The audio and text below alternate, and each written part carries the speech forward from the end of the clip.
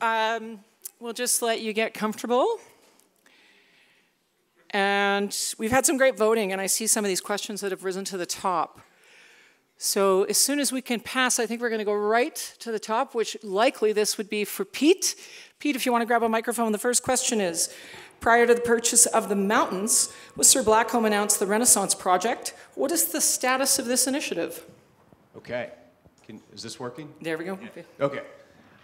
So when we announced our capital project for the past year, a year ago, that kind of gave us the opportunity to reframe the Renaissance a little bit. And so what we said was our focus was going to be on improving the on-mountain experience. And we were going to prioritize that over base area developments, water park, things like that. I would tell you right now our philosophy hasn't really changed. So our primary focus is going to be to continue to improve the on-mountain experience. Our company is really not in the real estate development business anymore like it was 10, 20 years ago. So I know there are some real estate development opportunities at the base of Blackcomb and at base 2. And doesn't mean those wouldn't get done, but it would require somebody else, a developer, to come in and propose something. Obviously, we wouldn't go forward with anything without the support of the community, without the partnership with the RMOW, and all the things that are in place. So again, not our top priority, not to say it wouldn't happen, but that's probably the status of it right now. Great, thank you very much. Glad you turned that mic because the next 40 questions are for you. I'm going to make this sort of two-part because it is all about transportation. So you can see that too. Is there any discussion planned for expanded highway in Whistler, and maybe within that context too, given the growth expected, what are the prospects for improved mass rapid transit within both Whistler and the corridor? Okay, so I'll answer those in reverse order. So I did speak earlier to the idea of a regional transit. So that would be BC Transit, which is the transit provider here in the community. And a lot of work has been done, and we're hoping to have a system in place, as I mentioned, that would run from Mount Currie to Vancouver. So that, I think I would call mass transit. There are no plans. People had looked into trains and other things, but they are exorbitantly expensive. And when you think about running a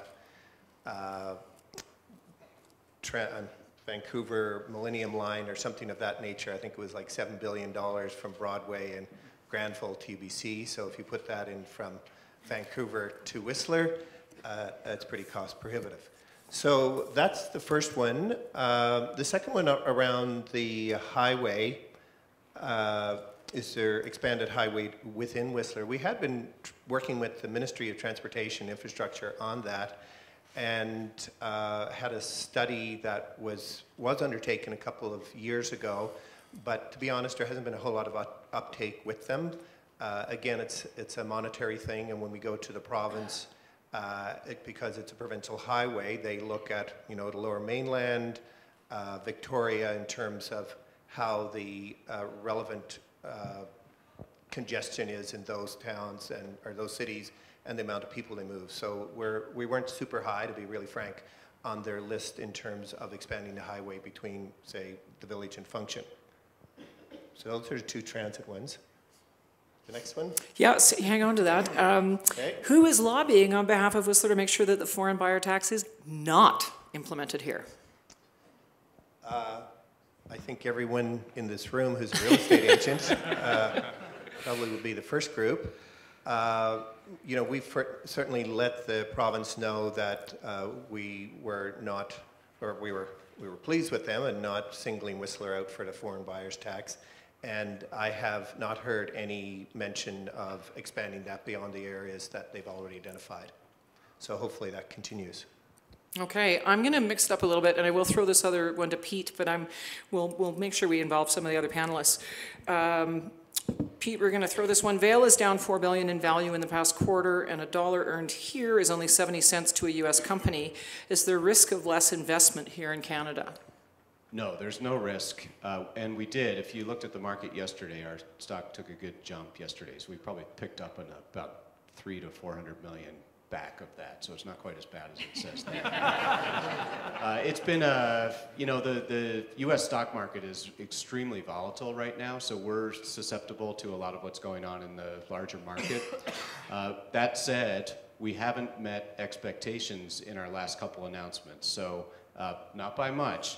But what our view of it right now is that our stock was at a probably unrealistic level when it was trading at about $300, which it was in the fall. It really was probably not where it should have been. And so with the recent announcements, first in December at our annual earnings, and then the metrics that we announce kind of post-holiday each year, which both of those announcements were not bad. They were just slightly under expectations, and when you're trading at a premium like we were, little tiny bits of bad news like that will force your stock to take a hit. So all that said, it's explainable. We don't love it that the market penalizes us so much. But what I would say is our company is really focused on significant investment in what we would say are our destination or premium resorts. And those would include Whistler Blackcomb, Vail, Beaver Creek, Breckenridge, and Park City. So those resorts will always see more of the investment because the business case for those investments is much stronger than it is at our smaller resorts. So I feel really optimistic about future investment at Whistler Blackcomb. As I said, we're going to pause for this year. We're still investing, but not at the level that we have. And we're going to come forward with another list of projects, impactful projects, a year from now, and I would see 2020 and 2021 would be significant investments again. Maybe not 66 million, but still pretty substantial investments. All right, thank you very much. This one will be for Carrie or Maxine. What are the development plans of the land in Lower Cadenwood by the Lilwat Nation?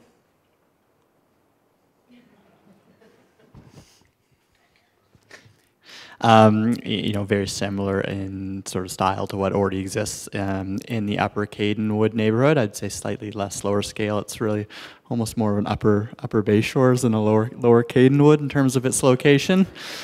But I think a mix of sort of market housing, luxury single-family home, and townhome development within sort of the bed units that are allocated in Whistler's updated official community plan for the property. Thanks. And now I'm going to take this one to Meredith. What do you think the impact on occupancy rates are by Airbnb, and do we have the ability to measure bookings and the economic impact they might be having? So to measure Airbnb is a bit difficult or any of the owner direct sites. Airbnb is not the only one. Because we would require every individual owner to report to us the same way that the hotels do. But there are some scraping sites out there. So we use a company called AirDNA. If you're an individual property owner, you can purchase the reports for yourself as well. So it scrapes listings on Airbnb, and then as they're removed because they've been booked, it kind of makes an estimate at occupancy. So we use that as our sort of best guess for volume of the market. And performance, and it generally performs similar to our hotels and property managed condos. So that's sort of our best way of measuring it right now in terms of economic impact. I mean, if we just want to look at how many room nights there are in Whistler, the graph that I showed at the beginning, which was over 1.3 million room nights this last season, winter and summer season, when we do our calculations, we have 70% of zoned nightly rental accommodation reporting to us, and then we extrapolate for the remainder, assuming that they're performing in a similar way as the rest. So we're already sort of measuring the impact in terms of how many room nights they're generating when we report our room night numbers. Okay, thank you very much. I'm going to jump over to Mike, and I'll inevitably be jumping back to Pete. But I'm going to throw this one at you, Mike. I'm loving this. Why wouldn't the Muni, in quotation marks, release the hounds and develop all the available... Is that like an actual construction term? I need to ask. But anyway, and develop all the available land around Cheakamus. Why only baby steps in developing the smaller parcel? That's a great question. So we no longer have any housing reserves, meaning we don't have any cash to put into housing development. So in order to develop employee housing, we have to borrow the money. And, well, first of all, we have to come up with some capital. there's some equity to start, but where the primary source will be from borrowing. And when you borrow money, you have to be confident to be able to repay it. And our main source of repaying it would be through rental revenue. So there is a certain comfort level of the municipality on how much debt we want to get into and how much we want to rely on rental revenue to pay off that debt. And I think those in the real estate market, things always work until they don't. And when they don't, we don't want to find ourselves with an unbearable debt load that would have to be serviced by the people in this room and the other taxpayers in the municipality. So yes, we are going to proceed with some caution, and we're playing with your dollars, so we want to be careful that any debt that we are going to be servicing in the future, we feel confident that we can do it, knowing that we live in and work in a very cyclical economy. Great. Okay, and I'm going to throw this one over to Pete. It's been sitting there at the top for a bit. Can Pete explain why there appears to be a significant and widely accepted, in brackets by our guests, drop in service levels and attitude from on-mountain employees? Sure. I'll answer that in a couple different ways. First of all is we're feeling the same effects that I think everybody else in town is. Been referenced several times in the presentations today around this labor shortage. We are absolutely finding it difficult to maintain the service levels that we would like in certain areas. We try to be really strategic when we are short-staffed on any given day about what's open, what's closed. If you're up at the Roundhouse, you'll notice we don't have all the outlets open. We haven't had all the outlets open once yet this year. That's a decision by us on let's try to make it good where we've got it and make some of those tough decisions elsewhere. So not unusual. I would also add that we survey our guests. We do get a lot of feedback, and counter to what it says there, our guest satisfaction scores for employees specifically are actually up over prior year. So on any given day, yeah, you can go out and you can find a grumpy employee, and that can be your impression of what our staff is like. But when we look at the totality of the season and what we've seen so far over literally thousands of surveys, we actually feel pretty good about the service level overall. Great, thank you. Just to mix it up a bit here, I'm going to ask, this is directed to Meredith and the whole panel, anyone who wants to weigh in on this. How do you see festivals and events evolving to remain relevant and interesting in the future?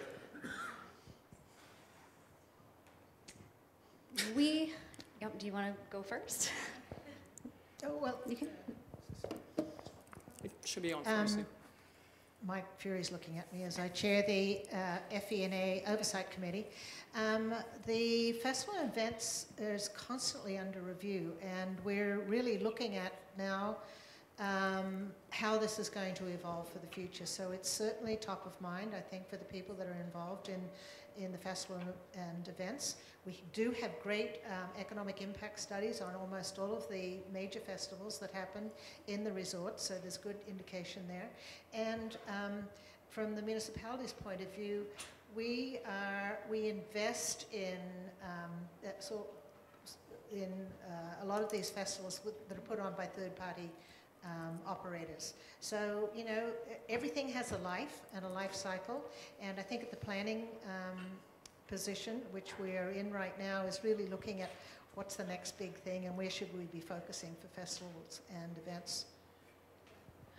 I was just going to say that I agree with everything that you say, Sue, and that we definitely need to keep pursuing sort of a balanced portfolio of events. So having some of the big names that come from out of town aren't necessarily a bad thing. They bring great exposure for Whistler.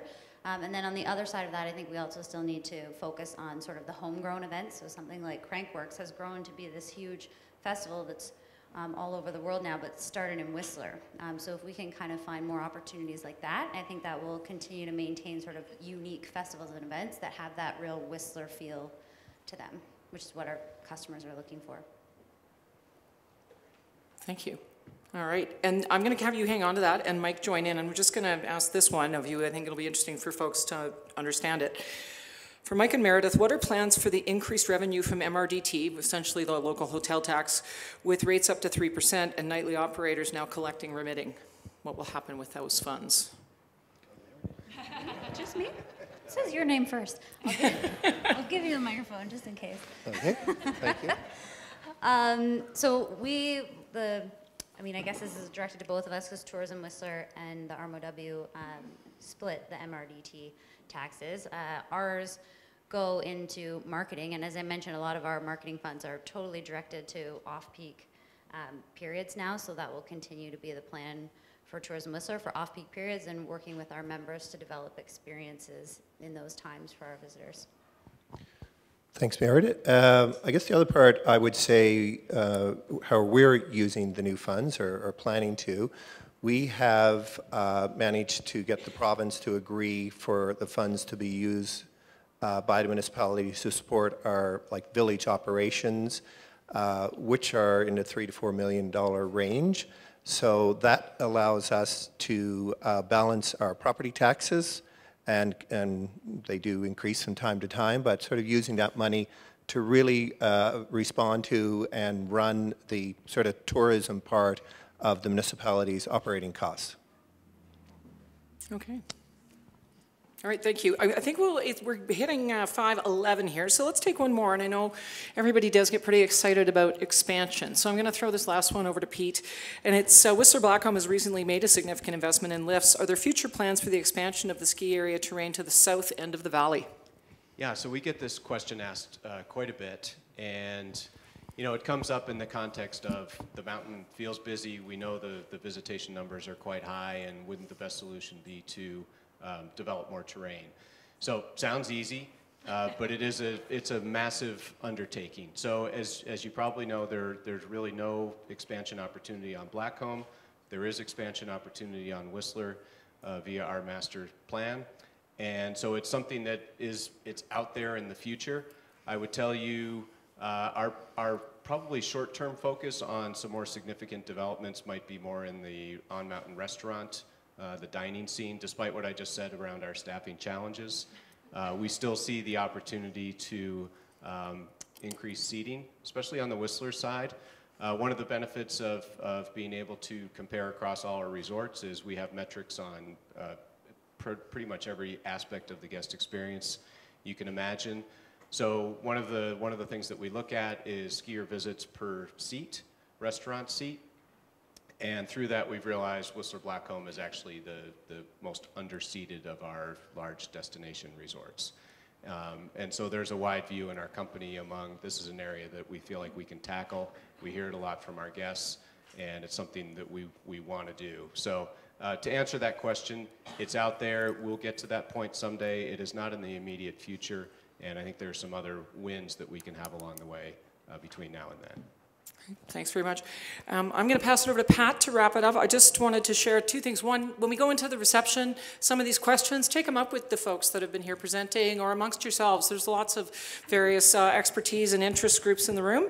But I wanted to share one comment, just a comment that was shared to Maxine and Carrie from Anonymous. They may actually come up to you and say who they are after this. But just nice to see this note. Super excited to see the nation celebrating the past and embracing a new future. And that sums up a lot of what's been going on in this country. You guys are at the center of it. We're standing by as partners, and good things just keep happening. And it is indeed a really exciting new age we're entering into. So that was absolutely worth mentioning. With that, I'm going to leave it over to Pat to close. Thank you, everybody, for playing along with Slido.